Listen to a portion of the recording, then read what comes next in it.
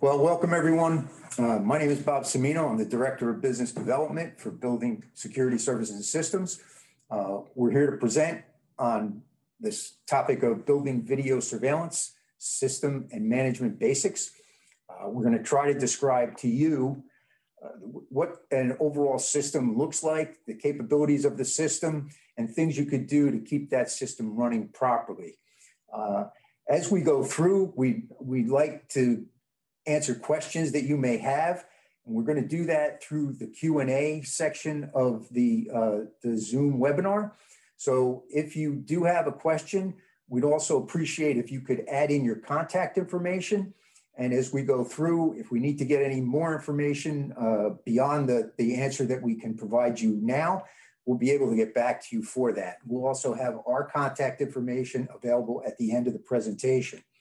So with that, we're going to start the program. A little bit about building security systems.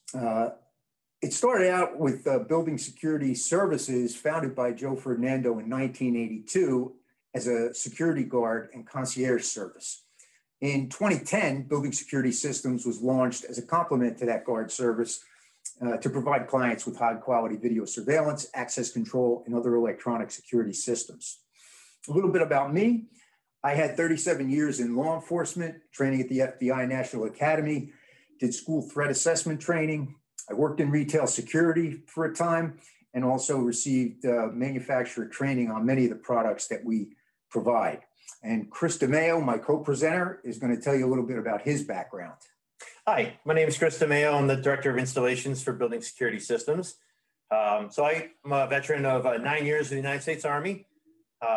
I've been working the last 15 years in electronic security systems. I hold my electronic security installer's license in New Jersey and in New York, and I hold a fire alarm installer's license in New York City.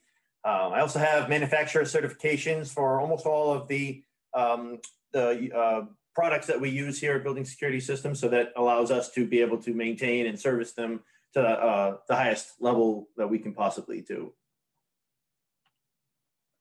So first thing we'd like to do is to show you a little fun video to start with. The idea behind this video is to show you the value of cameras. So what we have here is a door broken down. If we didn't have the camera, all we know is that we have a broken door in this building. So we don't have a lot of evidence to go on. The camera helps us to fill in that story. As you can see, this is not probably what anyone would have guessed happened had they come back to the house and saw a broken door. But thanks to the cameras, we can fill in the holes in that evidence and we can get the entire story that happened. Now, I'm guessing that most of you aren't going to have a bear break into your office building, but you may have an issue where you only know a little bit of the evidence and we don't have the whole picture. So Basically, that evidence, that camera video can fill in that gap for you. And that's really what we're talking about here. So what is video surveillance? Video surveillance is the use of video cameras to transmit a video signal to monitors and or recorders for the purpose of deterrence, observation, and documentation. Now, within those overall schemes, we can talk about the effect as deterrence with crime prevention, or in certain cases, displacement. So moving that crime away from your particular area or property. Observation in the sense that it gives you situational awareness. It lets you know what's happening in and around your facility.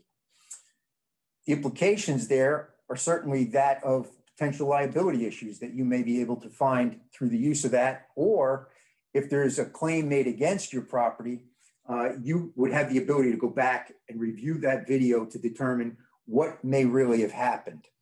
That video then becomes documentation.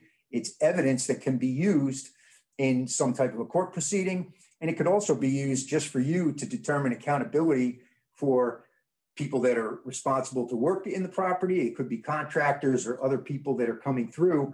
You need to be holding those people accountable for some particular service or duty that they're required to do at the property.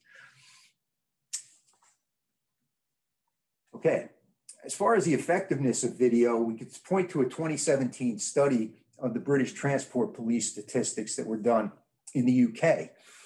that determined that video was available in 111,000 offenses, and it proved useful in 65% of those offenses. Cameras were also deemed useful in 62% of the robbery investigations there, and for serious assault cases, they were useful in 61% of the cases. When investigating a theft from a business, cameras are useful 53% of those cases. Of course, the implication here is that this data is gathered from the UK, which has one of the highest amounts of video cameras of any country in the world. They frequently do studies about the use of their video equipment. Thanks. Okay, so what are your goals for a video system if you have one currently and need to upgrade it, or if you're going to purchase and install a new video system? Well, a lot of times when we get to a property and we're asking what the expectations are, what the needs are, the capabilities that come to mind are referenced in terms of the ability for detection, the ability for observation, recognition, and finally, individual identification. And what you can see in these slides is those various levels of viewing that the camera system can provide. So you see in the furthest distance, you're seeing detection. It's basically the scene can detect something going on. Next, at a closer distance, you're seeing observation. You're making out, you can identify that as a person rather than just an object.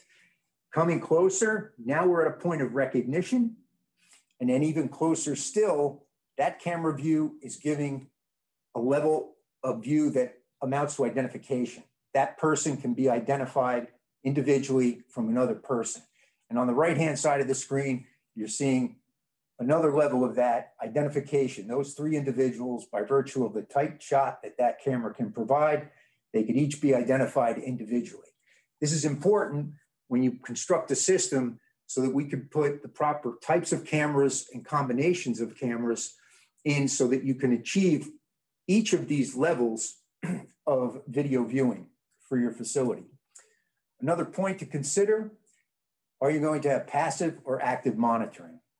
Will you be viewing live regularly or continually, or will it just be a periodic review historically? So certain places will operate with security operations centers that are staffed 24/7 that could look and change the camera views or equipment. And other people will just need a historical reference and recording of what's happened at the property. So those are considerations. All right, so we've talked about the needs and some of the things you may need the camera system to do, and some of the things that the special circumstances that you may need it to think about when you're installing a camera system. Now we'd like to go over a few of the components that go into the camera system and kind of a theory of operation, so we can understand what we're all talking about and we can see how everything kind of works together towards the end goal. This slide right here, I'd just like to touch on this briefly. This talks about the difference between analog CCTV and IPC surveillance systems. So analog systems are your classic CCTV systems. Everything works on cable TV wires. This is the original technology that moves back to the 1980s. Really what's happening is these are sending an analog signal. If you think an old TV signal over the air, that's an analog signal. Each camera is connected to the DVR or the recording device with its own separate wire. Goes directly from the camera to the recording device. So every camera is its own piece. And if we want to run a new camera in an analog system, we have to run that wire directly from the recording device all the way to the camera. So if that camera is on the 22nd floor and your recording device is in the lobby, that's a long wire run. The other thing that the analog system needs to do is power those cameras. And the way that this technology works, it's an older technology, that power goes over a separate wire to each one of the cameras. So each camera will have two wires attached to it. And the other key thing that we need to remember about an analog system is that the resolution on an analog system is very limited based on the technology of the wiring. So we're not going to see analog systems where we have anything really more than 1080p. 2 megapixels is about the maximum we're going to get on an analog system, with very few exceptions and tweaking and doing some crazy stuff. But mostly you can expect to see no more than 1080p on an analog system, and that's using really good cameras and a really good DVR. The IP-based system now, on the other hand, this is the basis for almost all modern camera systems. The big difference is this is a networked system. So that means that every camera has a specific IP address. Each one doesn't come back to the recording device on its own wire. What happens is there's one wire that returns back to the recording device, and the data all flows from all the cameras over that one wire. And what happens is it's separated out using camera IP addresses. So the system is smart enough to know this information came from this address, so therefore we know it came from this camera. So there it puts the information back together, and you get a beautiful picture of what you're looking at through that camera. The big advantage to this, one of the big advantages, is wiring the system. We can wire in a network system, we can add what's called network switches in, and they act as branch points for our wiring. So we can have a network switch anywhere in the building, on the 20th floor in an IT closet. If we want to add a camera to this 22nd floor, we only have to go a small distance to add that camera in. The other main advantage to an IP-based system is the resolution that's possible with it. We can get exponentially greater resolution and view and picture quality out of an IP-based system than we ever could out of an analog, based on just the limitations of the analog technology. Okay, so real quick, we're going to go over the 7 main components of any video system so we can understand how everything kind of plays together into the big picture. One is the cameras. This is where all the information that we're going to get to use enters into the system. So all the data that we have from our camera system came from the cameras themselves. So those are a real important part of the system, and they kind of gauge what you have to work with past that. 2 is the wiring or transmission method. They can be either standard wires, be they network cables, Cat5 or Cat6, the same as that connects your computer to the internet.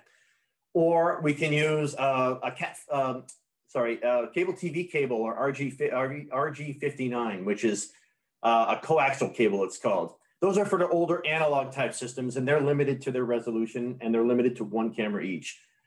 The other transmission methods we can use are wireless, be it Bluetooth or Wi-Fi, or we can use a point-to-point system, which is a set of transmitters that can go from one building to the next.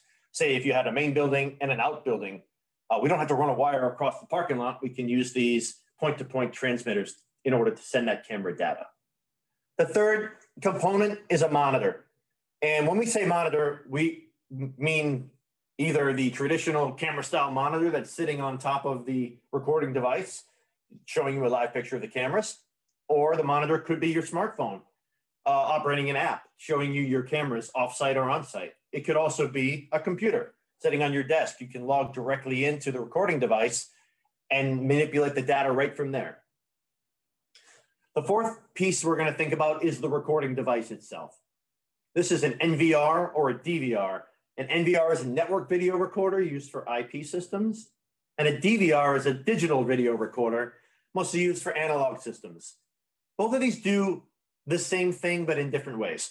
Basically, the recording device is the brains of the unit. It takes all the data that comes in, and it analyzes it, and it does what it needs to do to get all your analytics in there, and it also sends it off to be saved.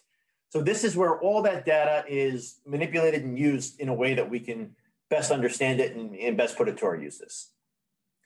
5 is the power. All the cameras need power. So that power is transmitted one of 2 ways. In a IP-based system, that power is most likely transmitted using a PoE switch, or power over Ethernet.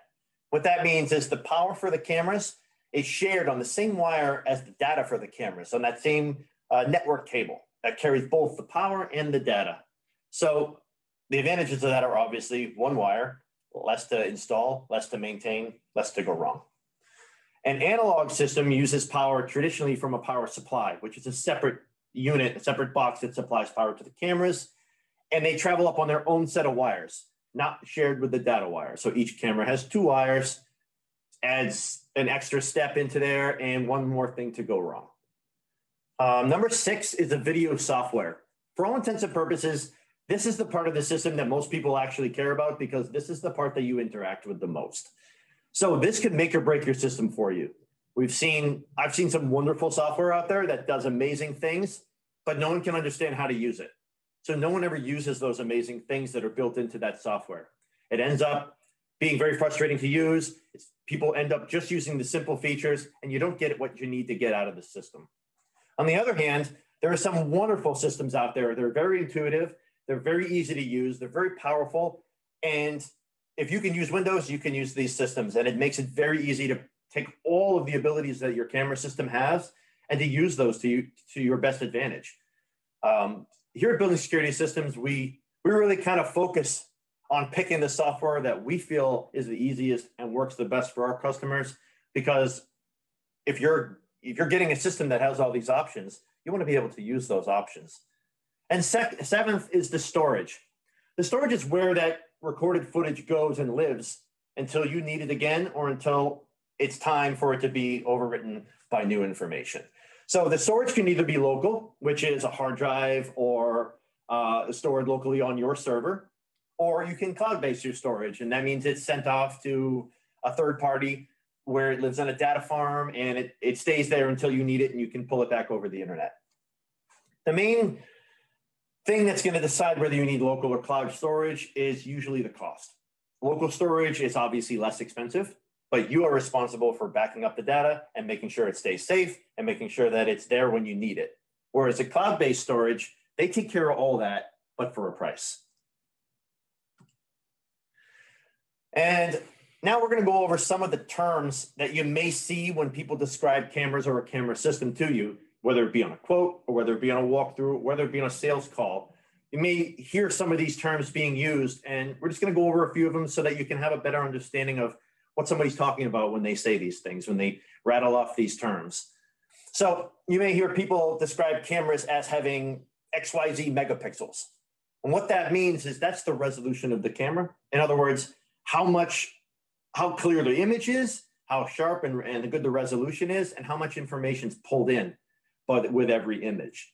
So real quick, a guideline for you. 2 megapixel camera is approximately 1080p or high definition, standard high definition TV.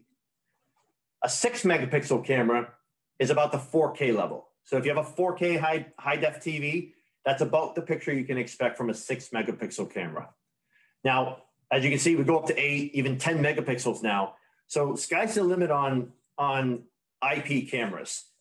All right. The only thing you have to think about is the higher resolution that you have, the more storage it takes. So it's wonderful to have all your cameras at 8 megapixels, but you really have to think that that is going to take up a ton of storage space. So you have to ask yourself, do I really need this? How much does storage cost? Is it worth it? You have to find that happy medium between functionality and cost. So the second thing we'll talk about is motion detection. This is a way we can kind of mitigate using a lot of storage. We can set the cameras to motion detection, which means if we have a camera looking down a hallway, if that hallway is empty with nothing going on in it, we can tell the cameras, don't record this part. I don't need this. We can wait until the camera sees some sort of motion in that hallway, then it snaps to recording.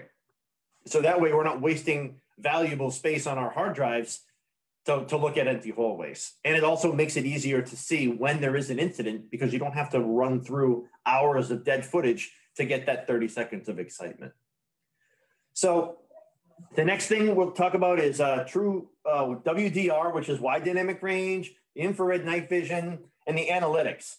We're going to discuss those in the following slides. So I'm going to hold those off for now. We've got some demonstrations to show you on those items to make it easier to follow. We'll talk about next the video integration certification, or the watermark. This is a feature that allows you to verify that the footage that you're giving to a third party hasn't been tampered with at all. So if you need to supply footage as evidence to the police, to your insurance company, or a third party, this watermark is something that the recording device puts on. It's a digital signature onto the file.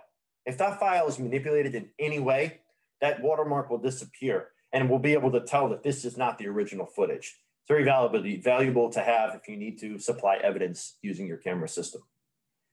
Programmable privacy zones are basically just what they sound like. They're zones of the camera which will not be recorded. So if there's an entrance to a locker room or a desk that has paperwork on it that has sensitive information or private information, we can denote a zone that will show up as black on the recording. It will not record. So that's good for you. So in case you need to keep stuff private or keep people's activities private, that they won't be shared. And the last thing is a pan tilt zoom capability. This basically is a type of camera that we're able to manually move left and right, up and down, and zoom in and out with. This is especially helpful if we have a manned security desk or a guard station where they may be watching a parking lot and you need to zoom in on a certain section of that parking lot in order to see what's happening there better. So this is a valuable thing, but it does mostly require a human element to get the most out of it.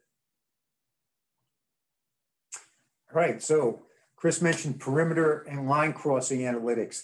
What you're seeing on this slide is a representation of how certain systems will identify a person crossing into a secure area that has been designated within the software and cameras of the system. So the person in the red box has crossed over into a lined area that has been identified as being an unauthorized area for whatever reason, based upon the needs of the organization where the camera has been installed. Now, of course, you could think of the different situations where this may be applicable. That would be possibly loading docks that have time limitations on them. That would be certain high security doors or other areas of the building where people should not be at certain times of the day or without proper authorization. It could be sections of parking lots that are off limits except to certain individuals with proper authorization as well. And it could be in areas such as a dumpster where there's been vandalism, fires, or illegal dumping. And what this can do is once that indication has been made through the software that the person has violated the secure zone, a message is sent out through the system to an appropriate person in the organization so they're notified. In most cases, it would be the security force who could go and further investigate and take appropriate action. In some cases, it just may be a management personnel who would have to do some type of follow-up as a result of the violation that had occurred. And here what we're going to see is what Chris mentioned earlier. This is a view of a pan tilt zoom camera that's installed in an urban environment. And we can see how powerful the capability of the camera is. This is actually getting an image of a plate on a vehicle that's about 300 feet away from where the camera is actually installed. And you'll see also how a person can be identified at that same distance. And we could clearly see the image of that individual, the fact that they're wearing a coat. There's a different measure of coat design there. And those are the things that a person in a guard booth or a command center can do if they see a suspicious situation that's arisen that they need to do further investigation on. Once again, very powerful capability for this camera, very useful tool, but it does need to be used by an individual in most of the cases to be able to get the maximum use out of a camera with this type of capability. All right, so we're going to run back to some of those features we talked about earlier, WDR and the analytic and the light features, challenging light situations and how the cameras can deal with those. So if you look at this picture on the right-hand side, the no wide dynamic range, what that is if we just took a camera out of the box, plugged it in, no settings, no features turned on. This is just raw out of the box. So what the camera is trying to do is get the best adjustments for the light and color levels possible. So what this is doing is it's the camera saying, hey, I got a really bright picture outside. I'm going to try to match that so that doesn't get overblown and I can see what's happening, which it does perfectly. You can see perfectly out that back window, see what's exactly happening. There's an airplane and there's a bunch of stuff and trucks out there. Perfect. Except we don't care about the outside. We're really interested more in what's happening inside. it looks like there's some sort of meeting going on, but unfortunately the camera has adjusted to the outside light level, leaving us with a less than perfect inside light level. Okay, no big deal. We have ways to fix this. The first way, on the very left-hand side of the picture, the backlight compensation, this was the first technology that came out to fix this. What it does is it takes dark areas in the picture, brings them up in brightness, brings the whole picture up in brightness to make the dark levels visible. As you can see, it's less than perfect because if you look outside the window, now we're overblown on the light parts of the picture. So we've sacrificed our image outside for a good image inside. But let's say, for example, we wanted to look at both. We can now use the next technology, which is wide dynamic range, which is on almost every camera nowadays, certainly every one that we sell.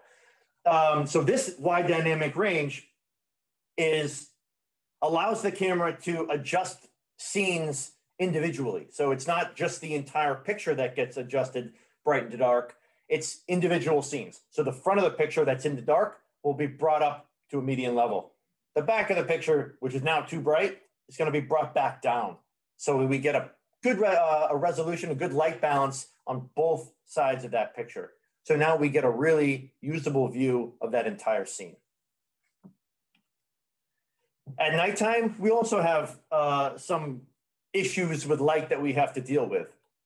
And what those are is a lot of times the camera's sensor. First one, the smart 3D DNR, that's digital noise reduction. What happens is at nighttime, this is a pretty okay lit scene. There's some backlighting in there. There's some ambient light in this scene. As you can see in the picture to the left, this is without any sort of correction. What's happening is the camera's sensor is really turned up because it's not as bright as it likes it to be. So it's trying to pull in all the light possible so we can get a good picture. And when it does that, we get a lot of static and we get a lot of noise and artifacts in the picture, which make it a little bit hard to see details. So what the camera can do now with the software and technology that's built into them is it can wash away that noise, just leaving the image afterwards. And as you can see, we get a much better image, much more usable. If something was to happen, we wouldn't have to fight through all that static to see the image. That's all fine and good if we have a good amount of ambient backlight, like street lights or lights off of buildings, stuff like that. Say we're inside in an IT room, like the bottom pictures. This is where another technology called infrared, smart infrared comes in. What this is basically a flashlight that's built into the camera, except it's a flashlight that looks in the infrared range of light rather than the visible range. So our eyes, yours and mine, we can't see infrared light, but the camera has no problem seeing it. So for us, it would look like that camera is dark. But to the camera, obviously, as you can see in the picture on the right, it's as if you turned a flashlight on. So you can see all those areas much better. And the reason it's in black and white, just as a piece of information, is that the infrared is much more clear and defined in a black and white picture. In color, it tends to overpower the colors and everything has a weird hue to it and nothing looks natural. So the cameras tend to turn to black and white when they're on their infrared mode because you get a much more usable image out of it. You sacrifice the color for clarity. All right, so we've talked about the system, the differences between analog and digital, what the features are. Now we want to talk about the fact that the system has to be managed. Let's say you've now received the system, it's put in place. You have to certainly be trained, so you're very well versed in the use of the system, and that's something that we would certainly provide you, or whatever provider you were to choose would do. Once you get past the training phase, you need to make changes to your factory passwords to strong individualized passwords to protect your system. So once that's done, you want to try to then assign your permissions and passwords on a needs-based plan. Next most important thing is periodic inspections and maintenance of the equipment. Now, I can tell you this from experiences I had in law enforcement when we used to try to do investigations. We had far too many situations where an incident would have occurred, and we saw that video cameras were on the site where the incident occurred. And when we would try to get the video from the video system, we would find out that the camera system would not be able to give us the video we wanted because it had not been maintained. Either the parts were no longer working at all, or the hard drive had been overwritten multiple times, or a variety of other maintenance issues would come to pass. And one of the worst things was the owner operator did not even know how to operate the system properly. These are expensive, great systems, and you want to be able to keep them properly maintained so that they're always going to be usable when you need the information that they can provide you. So lastly on that, in terms of management of the system, you want to make sure the physical security of your facility and your video equipment is always maintained. You don't want anybody to be able to get to it, to damage it in any way, beyond the fact that you still want to maintain it properly on a regular basis. Next point we'd like to make clear, because your system is usually going to be networked, as Chris mentioned, you have to consider cybersecurity. So it's important to have a plan and a policy. It's important to back up your data, not only your video data, which is certainly important with regard to the system itself, but also for your business data. We would also always recommend the use of a firewall to ward off any attacks. And it's important for you to understand what potential cyber threats and attacks are out there. Once you familiarize yourself and set up the system that you have, it's then important to train your staff. And should you have any questions about these types of aspects of cybersecurity, you can certainly give us a call and we can try to assist you with that. And here what we're showing is, again, the importance placed on video security systems. What this is an excerpt from a Department of Homeland Security best practices for anti-terrorism security list for commercial properties. And this section obviously deals with systems. And when noting the detection, it talks about the importance of the integration of access control systems with video security systems and other safety systems in the building. So it's certainly important enough for the Department of Homeland Security to consider as part of a comprehensive plan for all commercial properties to implement. And I think that really speaks to the whole concept of security. Your video security is an important aspect of a comprehensive plan. All right. So last but not least, we're gonna throw on a slide here real quick, and I'm gonna see if you all can pretend that you're one of my maintenance people, and I'm gonna give you a problem that we received. See if you can figure out what's wrong. The problem said the camera is flickering, fuzzy, and brown often. Can't figure it out. Let's see if we can figure out what happened to this camera. So this was obviously, this is just a fun slide, but this is just to reiterate the importance of proper maintenance. You can have the best system in the world, the absolute best, 100% best cameras. You can have 120 megapixels per camera seeing, the hairs on flies. But if you don't maintain it, it's as good as nothing. So with that being said, we'd like to open up now to some questions and answers. We're going to look in the Q&A board. Feel free to keep adding questions into there. We're going to get to as many of them as we can with the time limit that we have left. And with that said, I'm going to open up the Q&A board now, and we're going to start taking some questions. I'm going to leave this slide up. So if anyone needs some information, feel free, write this down. Please call us with any questions you have, or if you have a system and there's problems, or if you're interested in the system or just interested in some questions. Please feel free to reach out to us. We'll do everything we can to help you out. And thank you for your attention. So here we go with the questions. Let's see.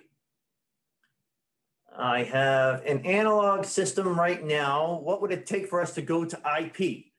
Okay, so if you do have an analog system right now, and you want to move that system up to an IP-based system, there are a few options that we can do with that. I would recommend that if you don't want to add any cameras into the system and you just want to use the the analog system, I wouldn't switch over to IP at all. I would use they make now some cameras that are called high definition over analog, and that'll bring us up to about 1080p.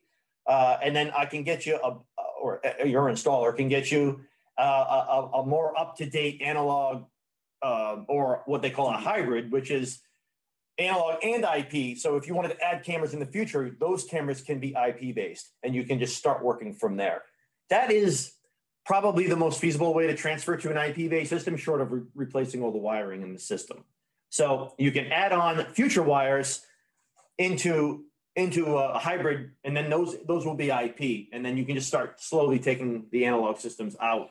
But I think the best way to go, if you had a full system and you didn't want to upgrade to, you didn't want to add 100 new cameras, you just want to stick with the 8 that you have, I would just change the DVR to an updated one, and I would change those cameras to higher resolution. Hopefully that answers your question. Let's see. How would I know where to place my cameras? Bob, you want to take this one? Sure, thanks. So, sure, good question. When we come out to do a site assessment, we will walk the property with you, determine, going back to what we showed in the earlier slides, whether we're looking for actual identification, recognition, observation, or detection.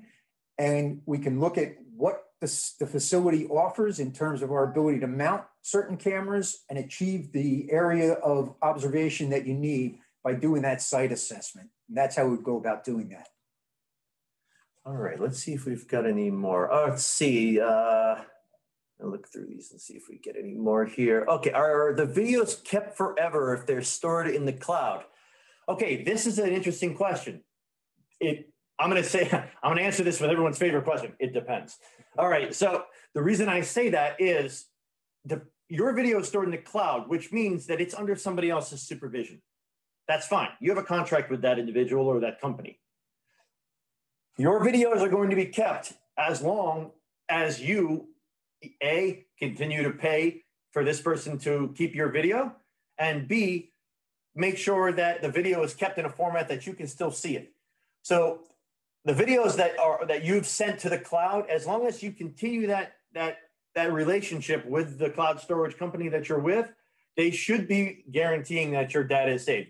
I guarantee you they're backing it up. They have proper procedures put in place if they're a reputable company to make sure that data doesn't get destroyed or diminished due to any environmental concerns or computers breaking down or anything like that. However, they are under no obligation to keep that video should you decide to leave the contract. So that is something to think about. Another thing to think about with cloud-based storage is it's a relationship at this point. You're relying on a third party, and with that comes all of the business transactions that come with working with third parties.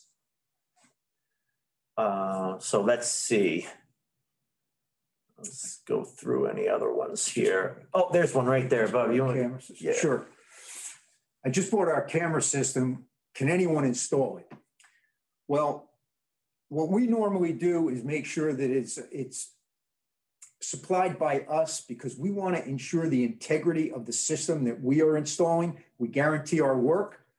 And because of that, we want to make sure that equipment is coming from a factory that we have done business with. There are suppliers and manufacturers that certify that equipment as being, first run, properly operating. And we know that at that point, when we're installing that equipment, we could put the full faith of our business and our warranty behind it. We do not install otherwise purchased systems or equipment for that reason. Yeah, so we get a lot of, not so much in this business of commercial. I used to work for a company that did residential work pretty much only, and we would constantly have people say, oh, I bought my system at Home Depot, or I bought it on Amazon. Can you come put it in? And I will say that there is usually nothing but trouble with that when that happens, because like Bob said, we can't verify the history of this equipment. A lot of this equipment is proprietary. A lot of it only works with certain special accessories, which we may or may not be able to get a hold of. And to be honest with you, the quality of the footage that you're going to get off these systems that you bought at Home Depot and off of Amazon are probably going to be less than ideal. And there's just inevitably disappointment when this thing comes to working and people aren't getting the system that they had the expectation to get. So that's the advantage of coming with a company like ours. We understand what your expectation is, as Bob said, and we can tailor that equipment to fit that expectation. Let's see if there's any more. I don't think we got any more that came in. Is sound always recorded? Okay, very good question. It is not. In fact, it's almost the opposite. I will almost never record sounds, even if it's available on the camera, because what happens is we get into all sorts of liability. And I think Bob may be able to speak better to that, having a law enforcement background. Yeah, and it raises a very important legal question. You know, the idea of surveillance, especially in the state of New Jersey, is covered by wiretapping laws. And essentially, to be very brief but explicable, you can't have a person who's not part of a conversation record a conversation. So it's only in certain public areas that sound could be recorded for a certain type of use. So we do not have usually any situation that would fit that criteria to be legally acceptable to make sound recordings through these devices. Thank you. I said that much better than I could have.